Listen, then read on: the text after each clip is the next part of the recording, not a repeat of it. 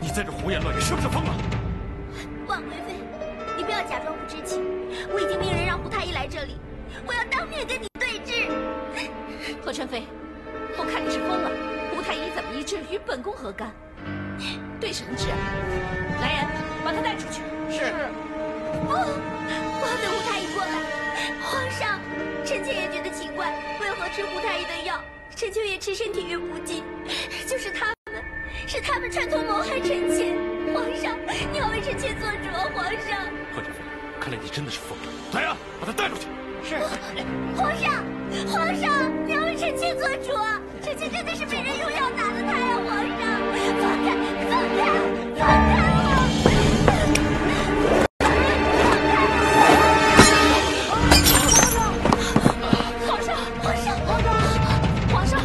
皇上，您怎么样？臣妾该死！皇上，臣妾真的是被人用药打了胎呀！皇上，岂有此理！把他拉出去！是。皇上，臣妾罪该万死。可是臣妾真的是被人用药打了胎呀！皇上！该死的贱人！胡太医殿外求见。快传。是。参见皇上、贵妃娘娘。胡太医，快给皇上看看。皇上只是皮外伤，无大碍的，用点药就没事了。胡太医，刚才何宸妃来宫中吵闹，说本宫与你合谋下药打掉了她的胎儿，你快点告诉皇上，可有此事啊？回皇上，绝无此事。何宸妃只是女人常见的病症，是月训时期，绝对没有怀孕。这个他真的是疯了。胡太医，你快点为皇上看完之后，再到何宸妃宫中看看，她刚才失常的举动，本宫真是很担心啊。是。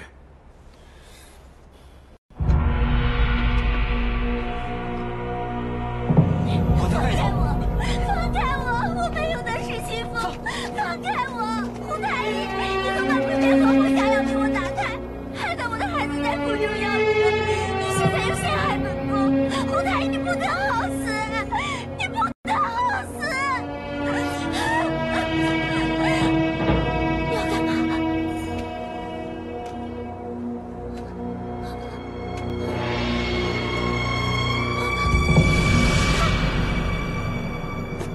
给我带走！何宸妃，娘娘，何宸妃她伤了皇上，又患失心疯，下官奉命把她带走。下官公务在身，先行告退，把他带走。何宸妃，何宸妃，娘娘，兰儿，他们要把何宸妃押往何处？太医说娘娘患了失心疯，要把她押到冷宫去。怎么会这样啊？婉妃娘娘，求求你想办法救救我们娘娘，求求你了，求求你了，娘娘。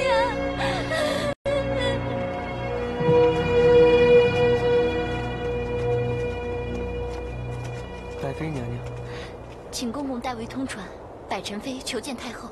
回娘娘，太后不在宫中。刚才接报知皇上受了伤，太后已赶往皇上寝宫了。娘娘，那怎么办？我们先回去。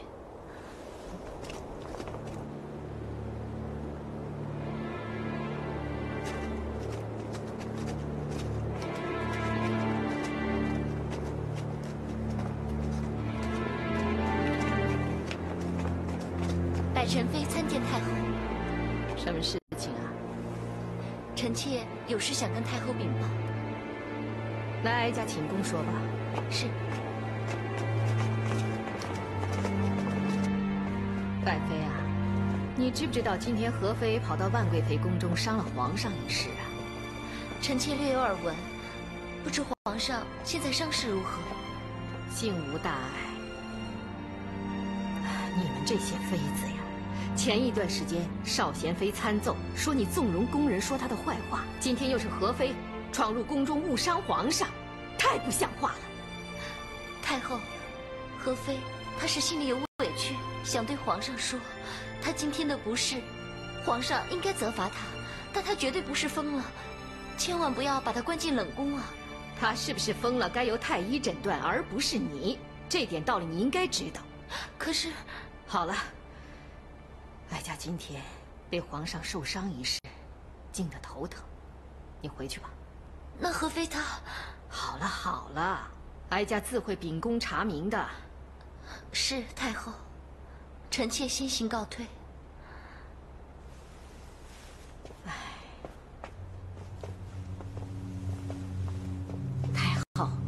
何妃突然疯了，伤及皇上，这也太奇怪了吧？何妃她是不是疯了，哀家并不在意。哀家在意的是，要是真的像何妃所说的，这万贵妃勾结胡太医，加害于她的话，哀家绝不会放过这个妖妇。太后放心，待老奴派人到御药房去查探清楚。一定要把这件事情查个水落石出。是。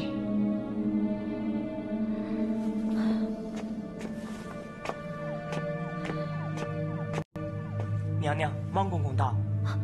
快传。是。汪公公，请。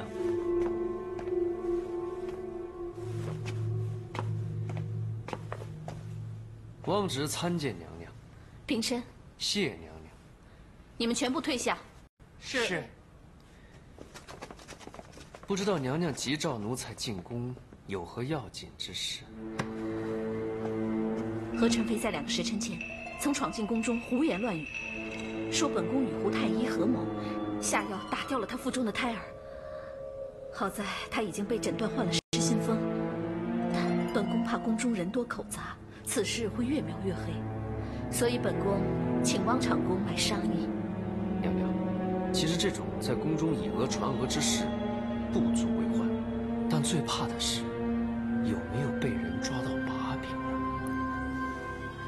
太医用药各有不同，本宫就是担心周太后以此作为说辞，对付本宫。娘娘，我可以保证御药房内不会有任何不利娘娘的人证和物证。有汪长公相助，本宫就放心了。娘娘放心好了。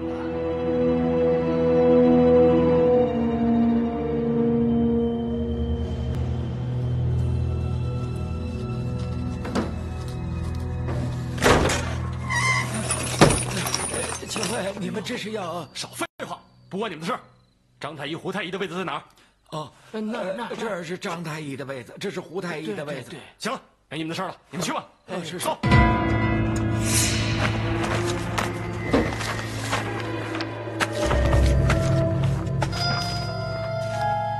走。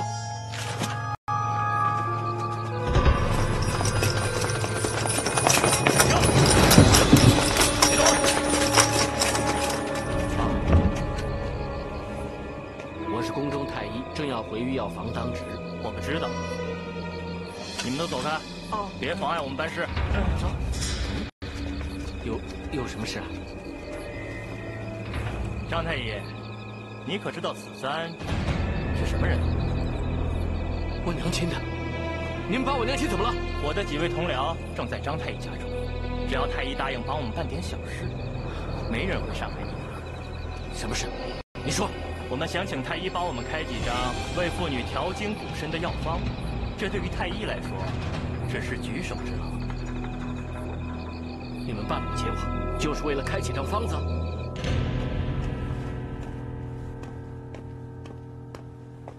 太后，奴婢已命人到御药房取来了胡太医和张太医开给何妃的药方，请太后过目。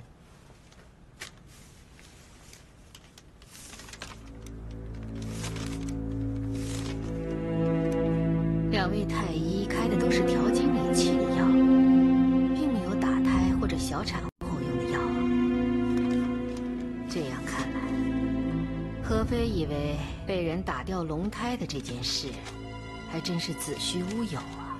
今早御药房又派了2名太医到冷宫去给何宸妃看诊，也说何妃心绪紊乱，该是疯癫之兆。哎呀，真是的，年轻轻的怎么会有这样的恶疾呀？幸好及时发现，要不然真会危及皇上的安危。是啊，后宫之中出了一个疯嫔妃，说起来总不是一件光彩的事。吩咐下去，以后不许有人再提及此事。是太后。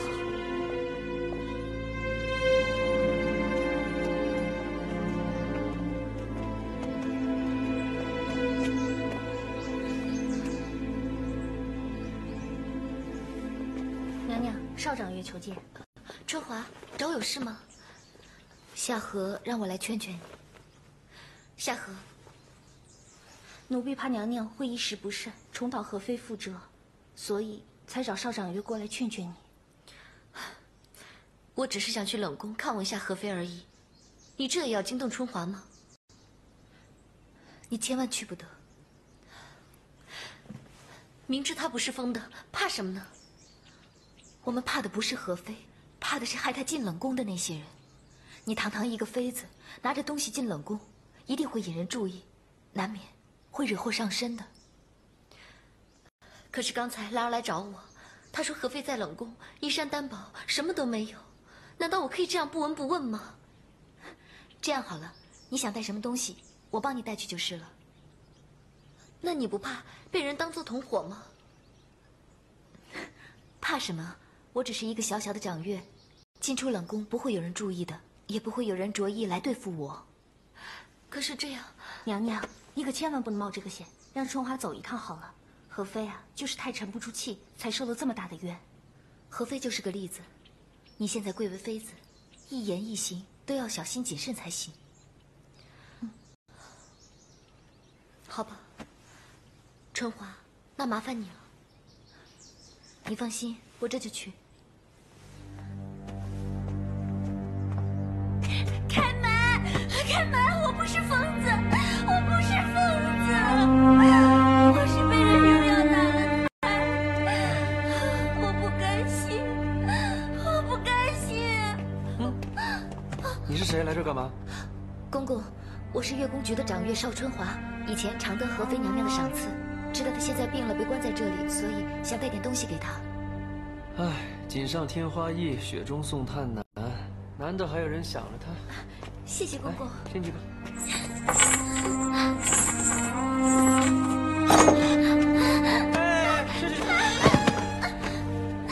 娘娘，娘娘，来，快起来！你没事吧？我扶你坐下。这些东西是百妃娘娘托我带过来给你的。代我谢谢百宸妃。娘娘，你别难过，一定要挺下去，才会有机会翻身。翻身？我还有机会翻身吗？有，无论如何，活着是最重要的。我知道，可是要我在这苟活，还不如杀了我来的干脆呢。你帮我向百宸妃带个话，求她向皇上求求情，说我不是疯子，只要他放我出去，要我做奴做婢都没有关系的。这个娘娘，求你帮我向百妃娘娘传个话吧。娘娘，别这样，春华会折寿的。你先起来。不，你不答应我，我就长跪不起。现在只有百妃娘娘可以救我，我求你，我求你。再说，我求娘娘，我求你。行了行了，走吧走吧。哎，这个疯子，走。娘娘，我求求你，我不是疯子，我不是疯子。你还没有答应我转告百宸妃，让她来救我，只有她才能来救我。好了，少长乐，我不想再这样。娘娘，你还没有答应我，让百宸妃来救我，救我，救我！我不是疯子，救我！夏荷，春华，和妃娘娘情况怎么样？还好没有让百妃娘娘去看她，要不然她一定会很难过的。想不到还不到2天，和妃竟落到如此境地。我们在宫中一定要小心行事，要不然稍有不慎，后果就不堪设想。和妃娘娘说了什么吗？她还是告诉我她没有疯，并且希望我带话给百妃娘娘，让她去跟皇上求情，放她出来。现在这件事情正在风头上，娘娘怎么可能去跟皇上求情呢？这我也知道，所以我没有答应何妃去替他传这个话。娘娘正等着我们回话呢，我们先回去吧。嗯。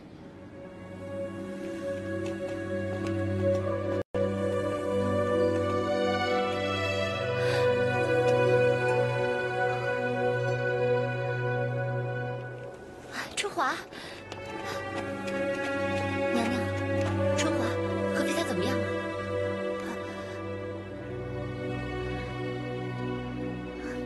她还好，现在已经静下心来，想通了，说等皇上气消了，也许可以赦免她。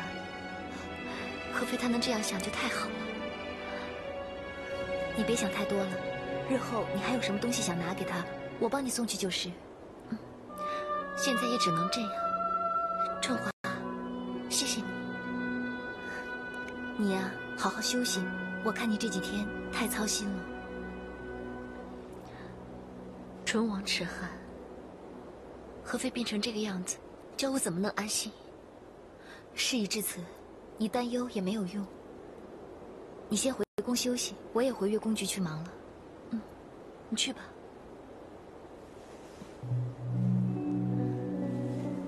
娘娘，我们回去吧。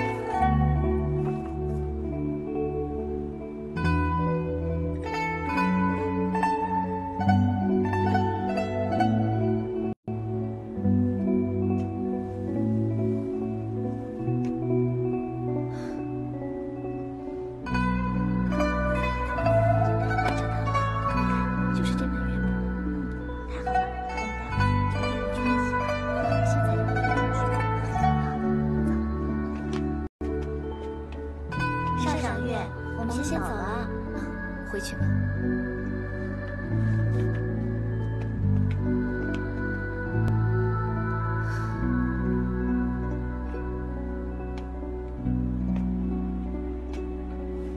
少长院，你没事吧？杨月宫，你也在这儿啊？我一直在这里，只是你没有看见。是不是有人欺负你了？没有啊，只是和妃娘娘一事，你应该也听说了吧？后宫里面哪有什么秘密？我曾代替韩香送东西进冷宫给和妃。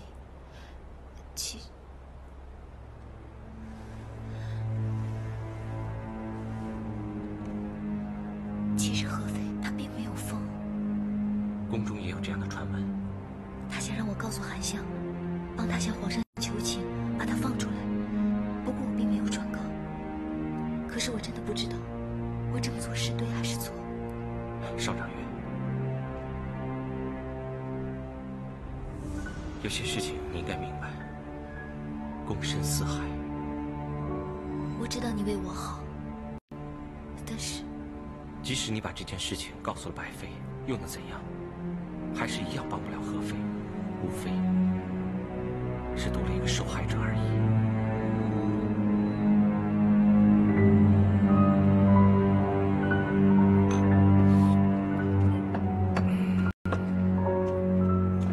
哟，客官要些什么呀？给我打2壶酒。哎，好嘞。杨月宫啊，张太医，来，坐，坐，陪我喝2盅。张太医，你没事吧？除了指鹿为马、违背良心、害人自保之外，还真没其他事了。你内心知道不安，已经比有些人强多了。可是一个不安过后，还会有更多的不安出现。我无法面对自己的良心呢。哎呀，既然张太医有这么多难言之痛，不如离宫去，另觅出路啊。什么叫欲断难断啊？没出路啊，没出路。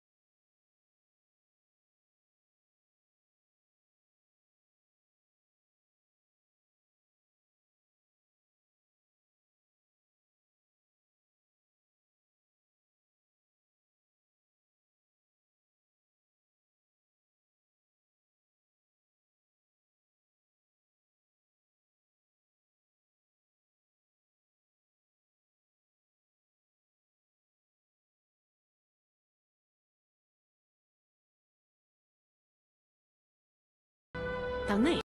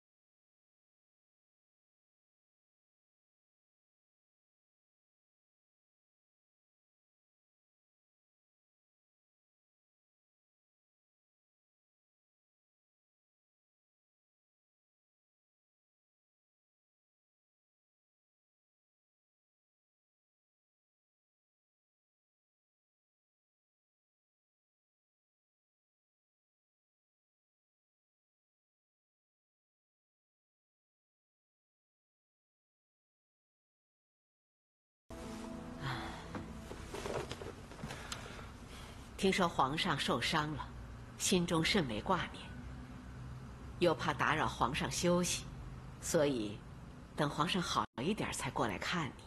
真是有劳太后费心了，不过儿臣已无大碍了。哦，是吗？哎，让哀家看看。哎呦，还是一片红肿，伤得不轻啊。当时一定很疼吧？不瞒太后说啊，当时疼的儿臣真是眼冒金星啊。哦，说起来，皇上这额头还真是灾难不断呢。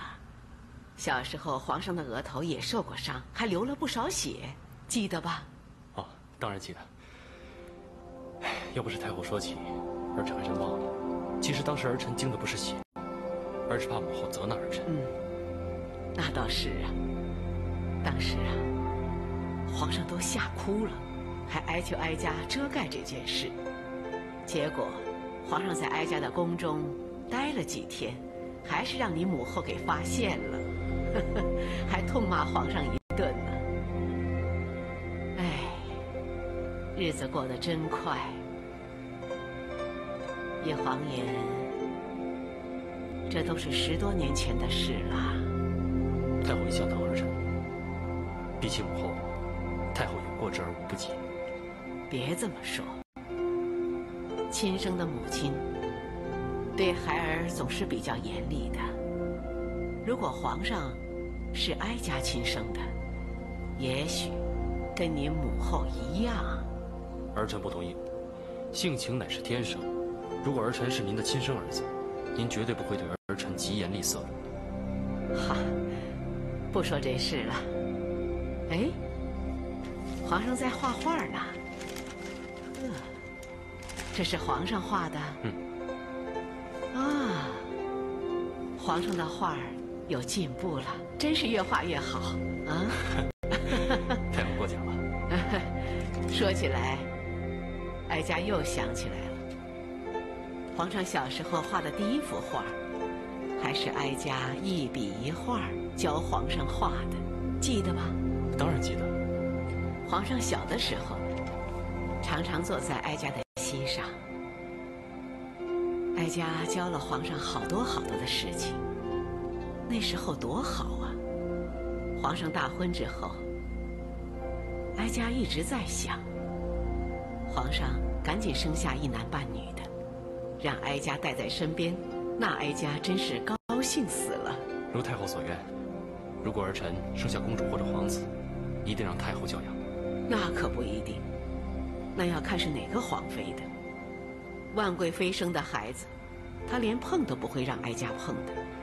不过所幸还好，当初哀家没把那孩子抱到宫里来，否则孩子夭折，哀家还要负责任呢。的确，有的时候万贵妃生性比较刚烈，但是她对太后您可是万分尊敬的。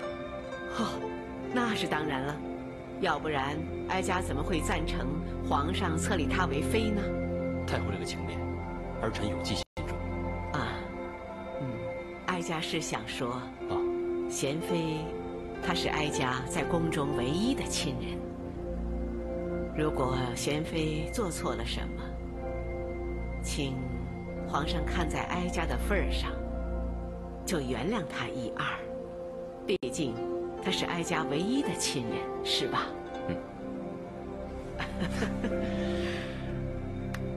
太后啊，这个您放心，娴妃聪明贤惠，儿臣怎么会不疼惜她呢？啊，皇上，有你这句话，哀家就放心了。谢谢，谢谢皇上。放心吧，太后。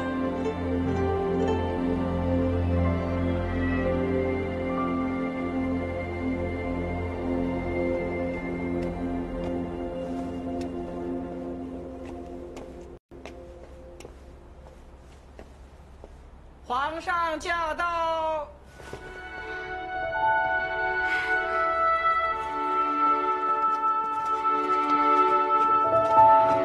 臣妾参见皇上。平身。谢皇上。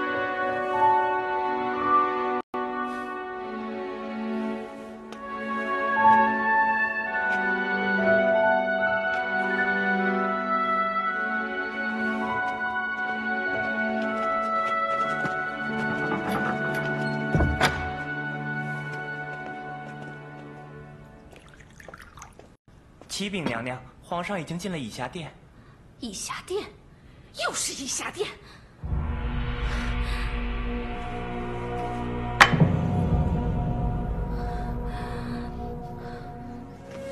小玲，这件衣服上再绣几个花，这里还有这里，记住了吗？是。分长制。哦，领长衣。这件外褂娘娘不太喜欢，你们重新赶制一件，3日之后陪皇上饮宴之用。昨日送去时，娘娘并未说什么。昨日不说，今日不可以说吗？娘娘不喜欢，就是不喜欢。娘娘要你们重新赶制一件同色的外褂，要以凤凰为图案，不要牡丹花，而且不要留白。你听明白了吗？可光是刺绣一件外褂也要7天的时间，还不算缝制在内，怎可能3天内赶制而成？制作宫服是你们丝织坊的事情，我怎么晓得？3日之期也是贤妃娘娘所说。如果你们赶不及的话，就自己去跟娘娘解释。张司职，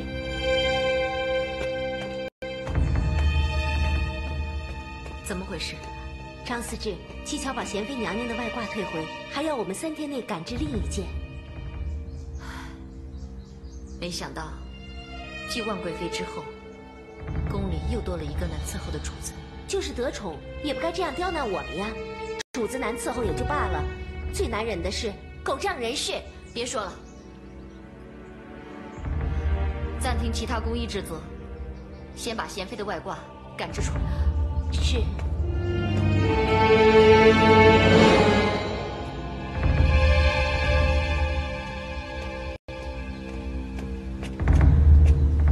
七巧，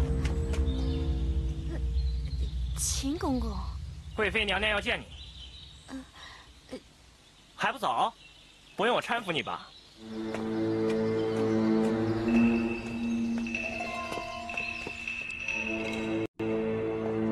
回娘娘，七巧带到。映月，你们都退下吧。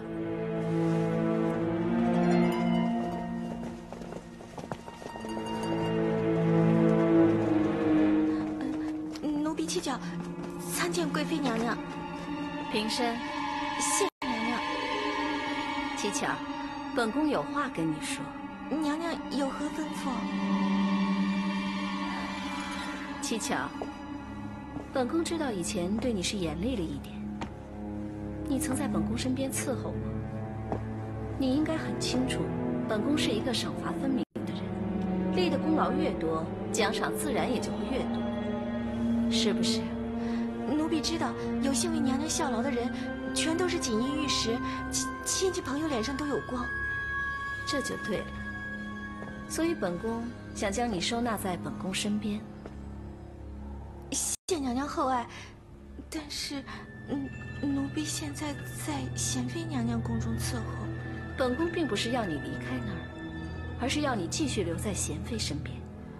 娘娘的意思是？没错，本宫要你继续留在贤妃身边，将贤妃和皇上的一切告诉本宫。啊，这什么？承蒙娘娘看重，奴婢定当尽力而为。这就对了。七巧，你过来。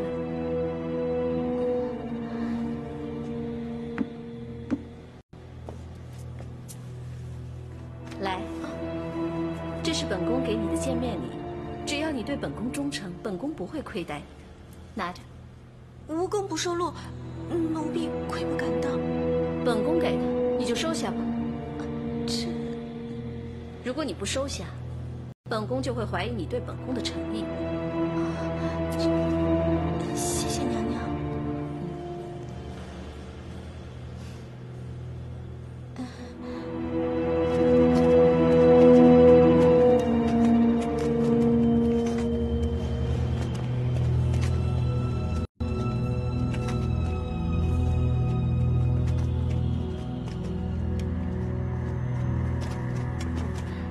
贤妃娘娘，百妃也有这么好的雅兴，出来走一走啊。臣妾看今天天气晴朗，所以出来转转。也对，总比一个人待在宫中强多了。哎，七巧，今晚皇上和本宫一起用膳，你有没有去御膳房交代呀？奴婢早已叫他们准备。御膳房也知道，皇上近日常在贤妃娘娘宫中用完膳，所以也不用特别吩咐。那就好。贤妃娘娘，臣妾已经出来很久了，先行告退了。好，慢走。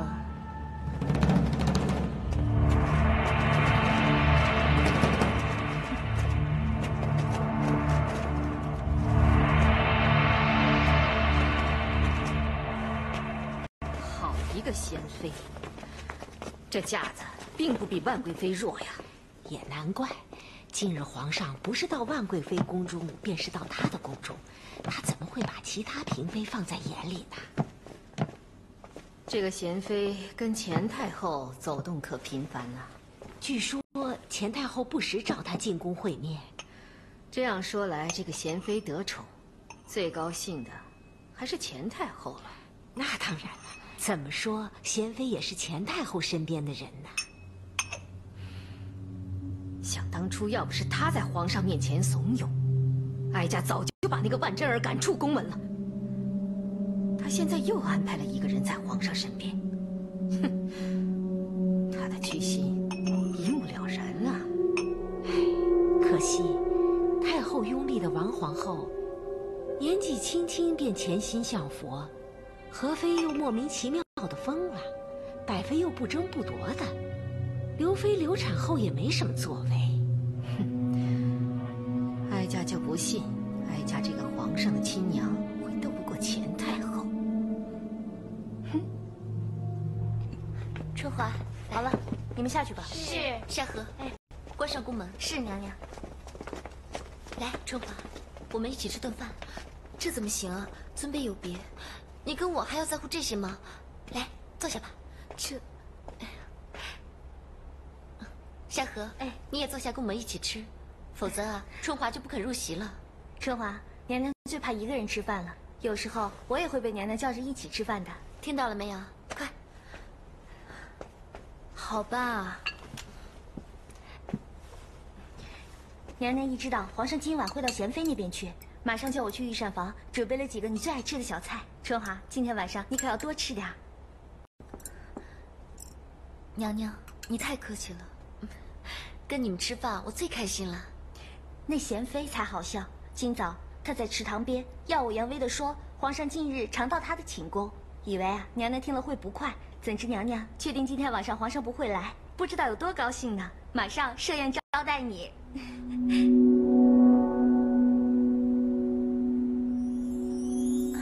夏荷啊，想麻烦你帮我拿一壶酒。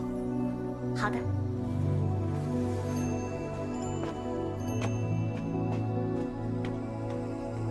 娘娘，你贵为妃嫔，伺候皇上是你首要之事。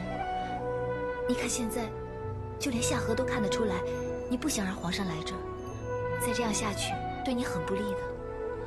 我知道，可是皇上来不来我这儿，我真的一点都不介意。你别告诉我，你有这想法，是因为你心里还有一个人。啊，当然不是了，我只是不喜欢跟人家争宠争地位。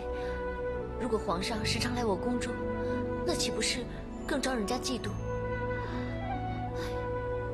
和妃的事情，我还心有余悸呢。娘娘，我知道你这个妃子做得很辛苦，不过，不管怎么样，你都要想办法忘掉那个人，要不你会自找麻烦的。我知道，你放心吧，别老说我了。对了，你最近有没有去看过何妃啊？有，我前2天才去看过她，还送去了一些她爱吃的点心。她近况如何？好一些了，心情也比之前稳定了些。那就好。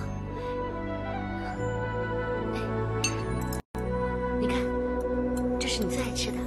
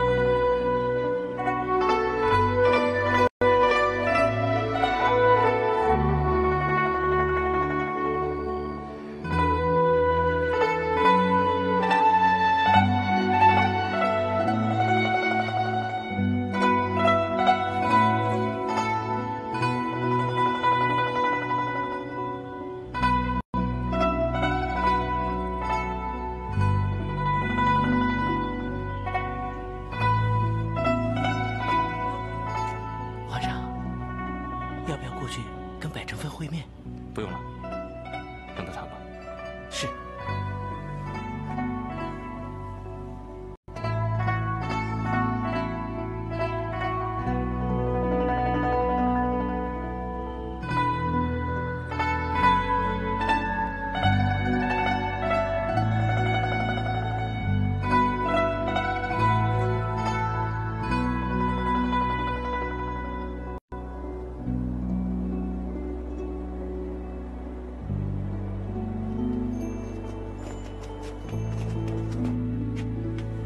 娘娘，就请吧。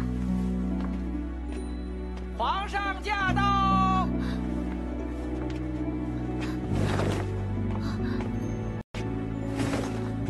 参见皇上。你们退下吧。是。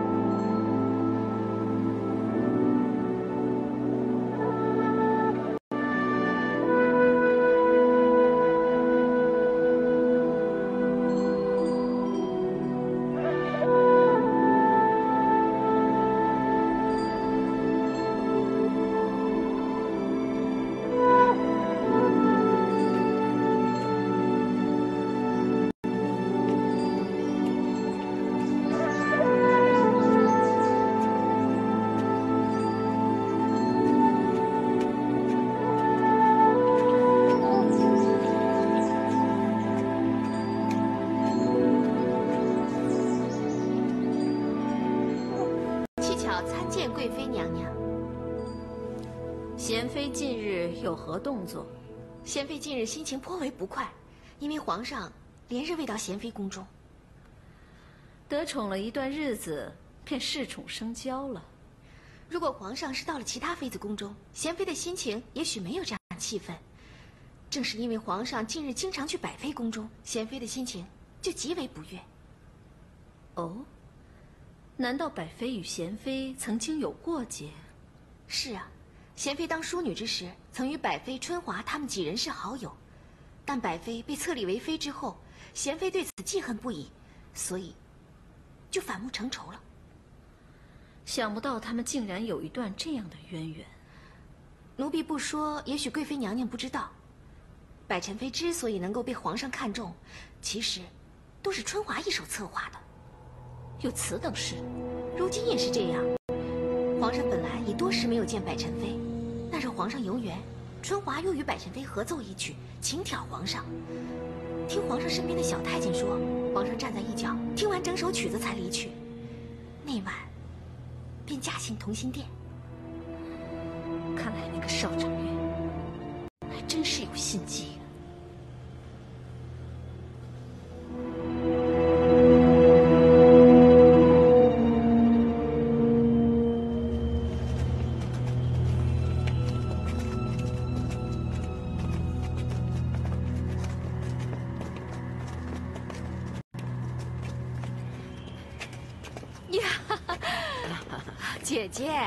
姐姐万福。妹妹不必多礼了。哎，妹妹怎么改了喜好，不在宫中听曲，出来游园子了？哎呀，听曲儿听多了也觉得厌烦，出来看看鱼，赏赏花，倒还舒畅。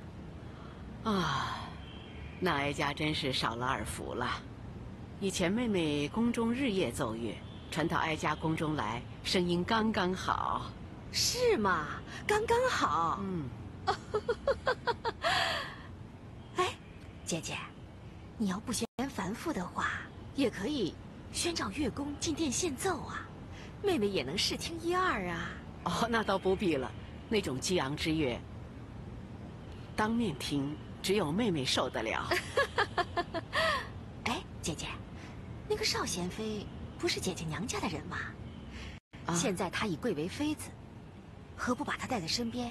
日后也好让她懂得宫中的规矩啊。啊，那倒不必了。就拿妹妹来说吧，当年妹妹只身一人进了宫中，如今母凭子贵，也当上太后了。哎呀，妹妹当年是无心所得，哪像姐姐呀，聪慧伶俐，做人做事都很有分寸。姐姐，要不是你当年手段高明，哪有今天的前太后啊？妹妹，这不是使手段就能得来的，也要皇上宠幸才行啊。这倒是。哎呀，你看啊，只可惜这宫中先有万贵妃独宠，接着又是百宸妃深得皇上的宠爱。姐姐呀，现在你应该推一下少贤妃，这样也能确保你们前盘两家在朝中的地位啊。妹妹，不必替哀家担心。我们外戚之中人才济济，不必靠一个弱女子来稳住我们前盘两家在朝中的地位。说的也是。哎呀，如此说来，贤妃进宫当然只是姐姐为给皇上的后宫增添佳丽嘛。姐姐啊，你真是为皇儿操心了。皇上虽非哀家亲生，但是皇上自小与哀家就亲，这是缘分，是天生的，任何人都是嫉妒不来的。是，姐姐对皇儿的深情厚谊，妹妹看得见，妹妹感到非常欣慰。只可惜呀，不是亲生的就不是亲生的。姐姐呀，你这辈子是永远体会不到血肉之亲了。姐姐呀，妹妹还有点事，就先告辞了。妹妹请便。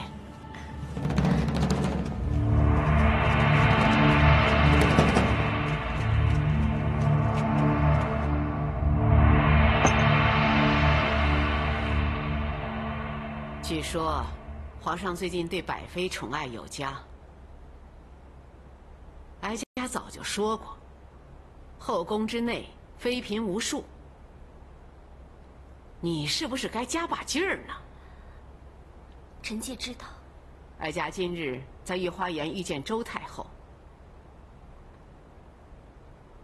她对于你是哀家举荐进宫的似乎很介意。她说，皇上先是对万贵妃宠爱有加，现在又偏爱百妃，认为你始终是不成气候，似乎是在嘲笑哀家，完全不知道皇上的喜恶。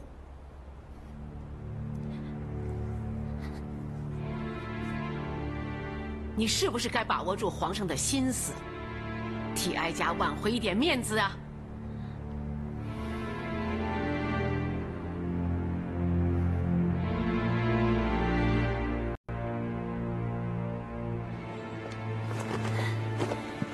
岂有此理！本宫刚进宫的时候，只安排了我与皇上见面几次，之后便对我不闻不问。等本宫被册立为妃的时候，又怕本宫得势不理他们。现在可好了，又怕我失宠，逼我取悦皇上。你说这得不得宠，是本宫能说了算的吗？娘娘，人善被人欺，娘娘就是太过仁厚。先是春华，再是百妃，甚至昔日的海棠也不把你放在眼里。现在又有前太后他们，明明得到了好处，却还嫌娘娘的地位不稳，得到的不够多。七巧，还是你把事情看得透彻。娘娘，近日百妃又再受皇上恩宠，据闻也是春华以乐曲相助。娘娘，你现在在后宫的处境可以说是危机四伏啊！七巧，本宫现在可以信赖的就只有你一个人了，你一定要帮帮我，好好为本宫出谋献策。娘娘放心，七巧一定会尽心尽力的。来，喝杯茶。娘娘，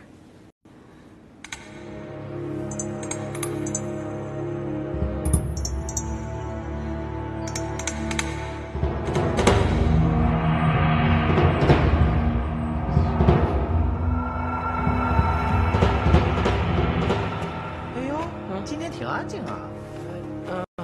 饭菜都没吃啊。是啊。哎，算了，把它收了，省得惹来一大堆苍蝇。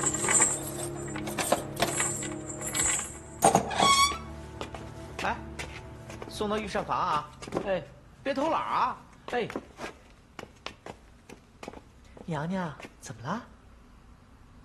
不舒服啊？哎呦呦，哎呦！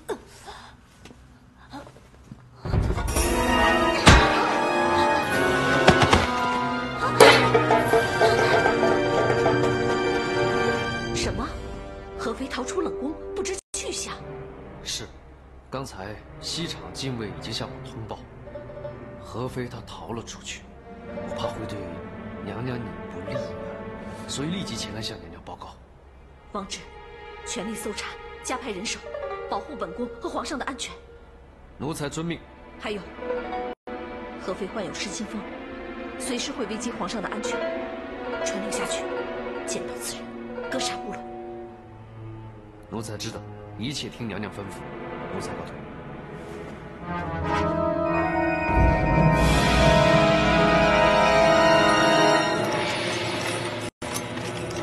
你们往那边去搜，快点，这儿！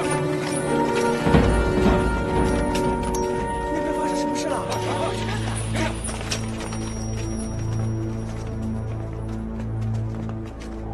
那边出什么事情了？夏荷，你过去看看。是娘娘。娘娘，你们都跑哪儿去了？我们刚才看到那边很多禁卫在走动，就去看个究竟。原来是冷宫的何妃打伤了太监，逃了出来。何妃逃出冷宫？回娘娘，确有此事。现在宫中禁卫正在全力搜捕，希望尽快把何妃找出来。娘娘，你先别担心了，先回宫休息。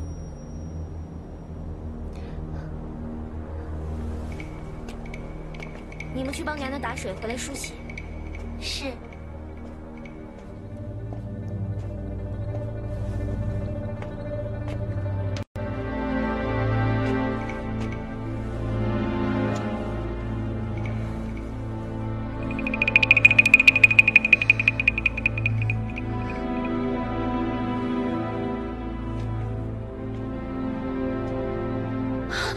什么人？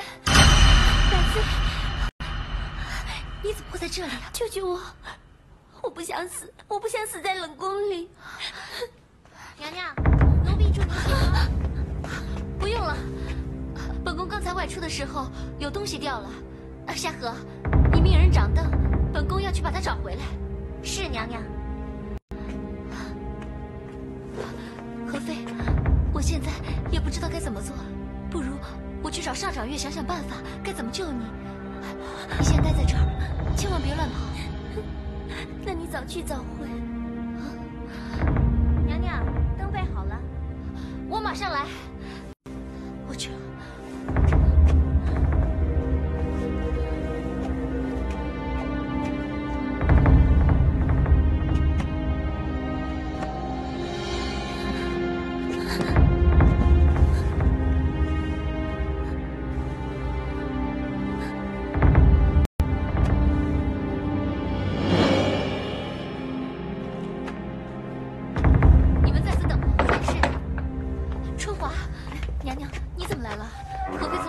逃了出来，躲在了同心殿。什么？怎么会这样？现在外面众多禁卫在搜查，我真的不知道该怎么办。他央求我救他，可是我不知道该怎么救他才好。以娘娘的能力，根本没办法救他的。那怎么办呢？现在只有周太后才能说服皇上，并且镇住万贵妃。我们先回你宫中，让何妃冷静下来，然后想办法带她去找周太后澄清。只有这样了，那我们快走吧。好，走。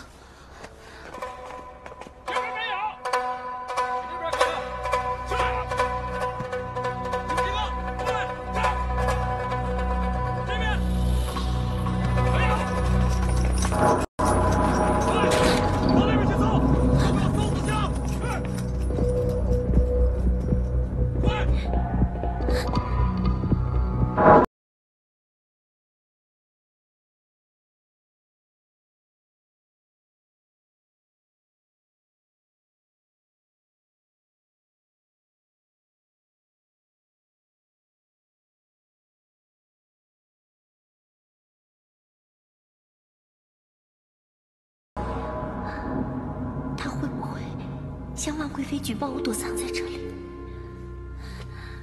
我该怎么办？我该怎么办？继妃好像走远了，我还是自己去找皇上求情去。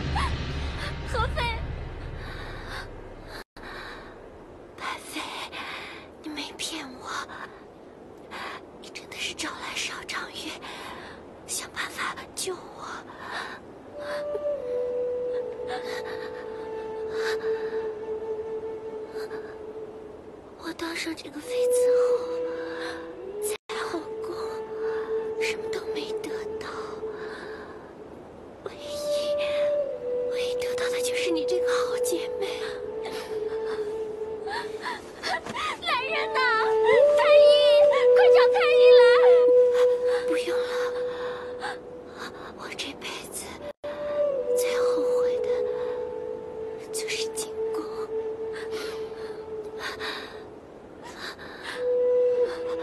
得逞生中，我要是普通的民女，至少我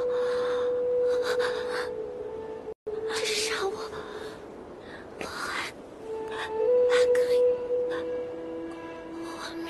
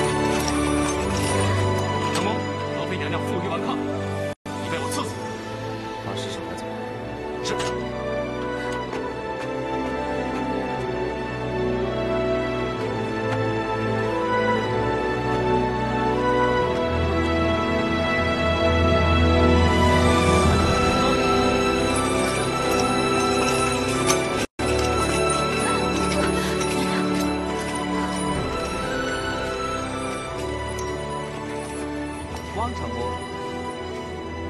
周太后有旨，宫中发生命案，在场人等全部到太后寝宫，禀报详情。领命。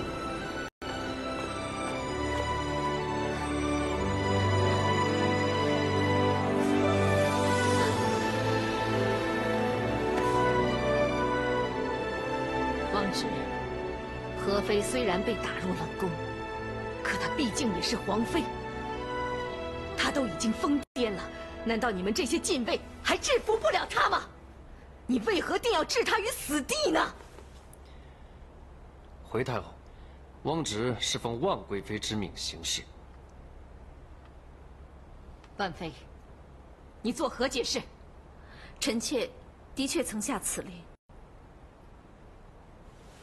爱妃啊，真的是你下的令？皇上，臣妾。 只是担心何妃会对皇上不利，所以才会下令。如果何妃反抗，格杀勿论。什么？格杀勿论？万妃，你把这后宫当成什么了？当成战场还是土场了？现在这后宫之首是哀家，而不是你。这等大事，你都不向哀家禀报，却由得自己胡作非为，发号施令。太后当然是后宫之首，但臣妾得知消息之后，首先考虑的是皇上的安危。难道这样臣妾有错吗？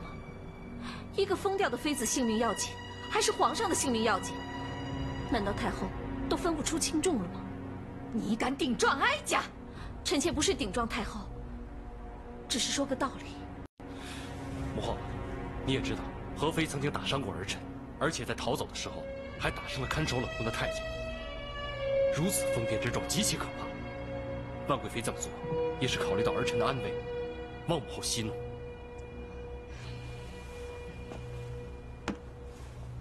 皇上、太后，何妃匿藏于百妃宫中，臣妾认为，应该细问清楚。臣妾觉得，何妃逃离冷宫，背后是有人接应。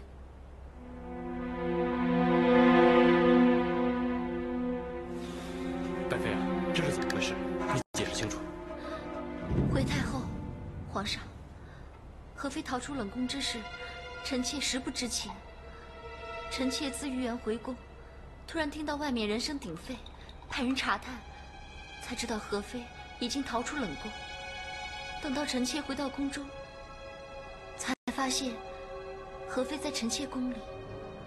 是吗？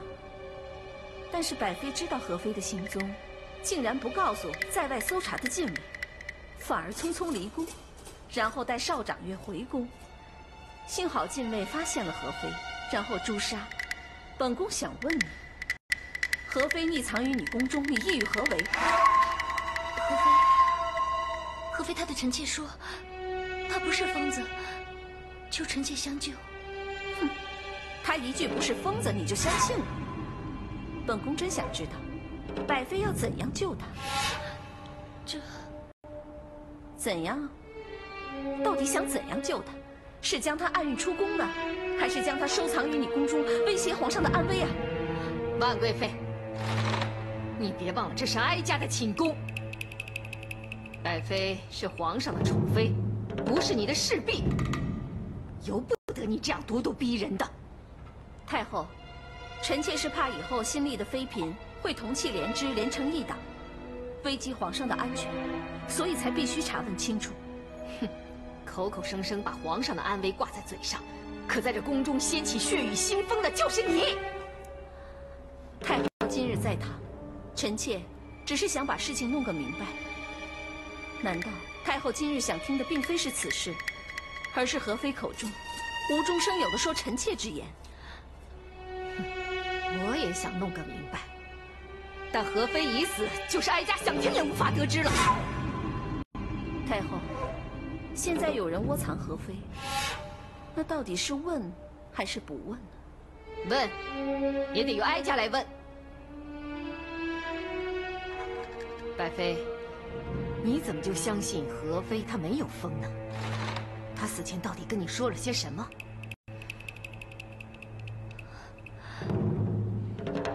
你说，你有话跟哀家和皇上说，也好为死去的何妃讨个公道。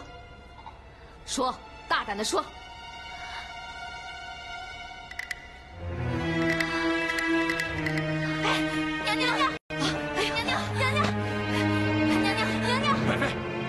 传太医，快传太医啊！恭喜皇上，恭喜周太后，百妃娘娘这一脉是喜脉。什么？喜脉？真的呀？回太后千真万确。哎呀，快，坐下，别动啊，别动。哎呀，先皇保佑，祖宗开眼啊！大太医，刚才百妃娘娘晕倒，应该无大碍吧？回皇上。百妃娘娘身体虚弱，日后需小心调理。刚才晕倒是因惊吓所致，不会伤及娘娘贵体。哎呀，菩萨保佑，祖宗开眼！谢谢菩萨保佑。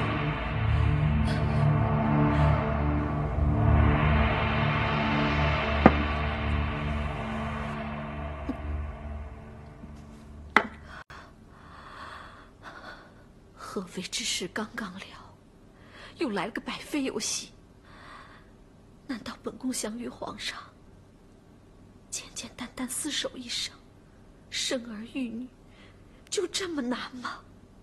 娘娘，别喝太多了。如果有来生，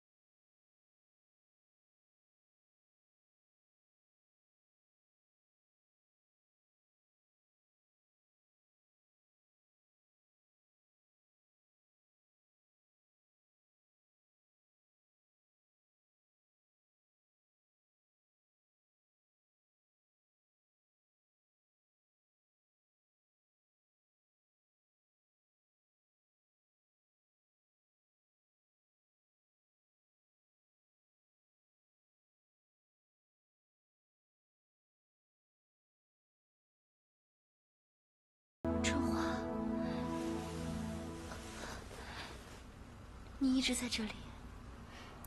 我想等娘娘没有事了，我再离开。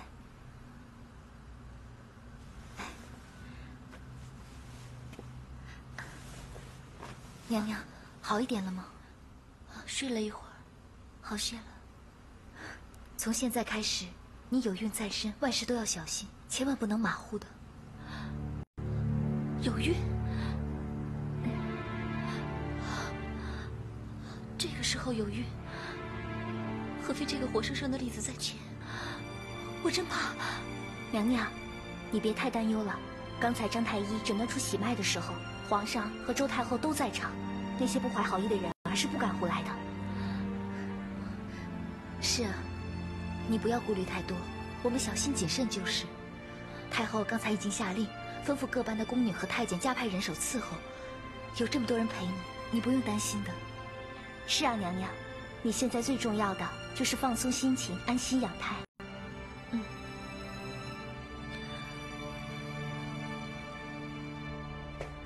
臣妾参见太后，不知太后召见臣妾有何吩咐？万妃啊，哀家昨日因何妃之死，心中甚为不安，对你语带斥责，你可不要往心里去啊。千错万错，都是臣妾不对。臣妾因为太担心皇上的安危了，才会私下向西厂禁卫下令，导致何妃送命，令太后不安，是臣妾不对。好，这就好了。那咱们都别往心里去，啊！难得太后深明大义，臣妾感激不尽。万妃啊，你伺候皇上多年，恩义非浅，事事都为皇上着想，哀家该感谢你。这是臣妾应该做的，太后明白就可以了。哀家当然明白，只是哀家希望贵妃也能明白，皇上毕竟是一国之君，替大明延续香火也是他的重任之一。如今百妃已有身孕，望贵妃以大局为重，和哀家一道，能够祝福百妃顺利产下龙子。怀孕的是百妃，臣妾祝不祝福，难道会影响到百妃吗？有道是万众一心，其利断金呐。哀家相信，百妃要是能够得到万贵妃的祝福和庇护，她一定能够顺利的孕育皇子。经太后一说，臣妾的一句祝福，似乎比送子观音还要灵验啊！万妃要是真有这神力，你愿意庇护百妃吗？啊，要臣妾送上一句祝福，又有何难呢？只不过，百妃的身体虚弱，太后是否应该命太医为百妃多加进补，才更为有效啊？这个你放心，哀家自然会去做的。好，贵妃既然说送上祝福不难，那哀家就当贵妃愿意保佑百妃顺利产下皇子了。太后认为这样，就算是吧。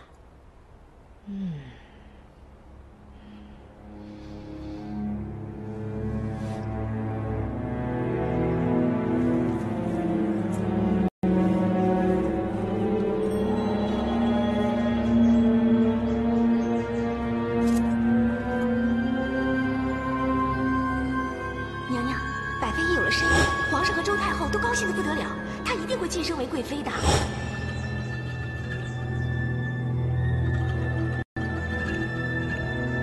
百妃有了身孕，整个上宫局都忙翻了。同心殿家的宫女和太监，吃的喝的全都要交给太医和太后过目。我今早碰到夏荷，她比以前神气好多，更别说百妃本人了。百妃有了身孕，皇上和周太后都高兴得不得了，她一定会晋升为贵妃的。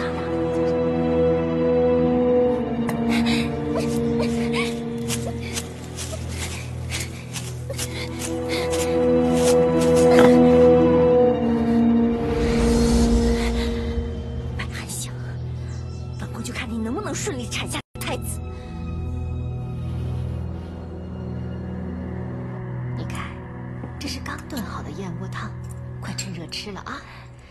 你得多吃一点，好好补补身子。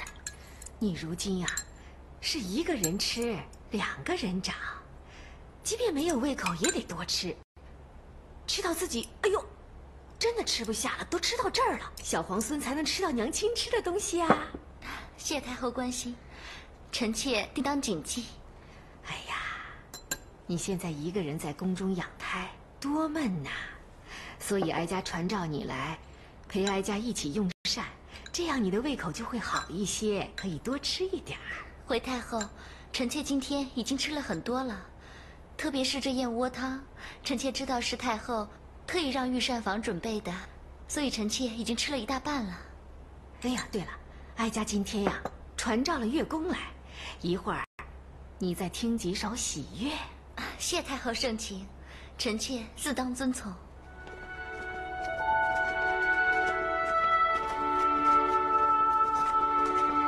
启禀太后，乐工到了。参见太后。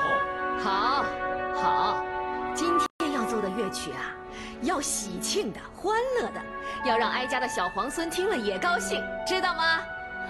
是太后。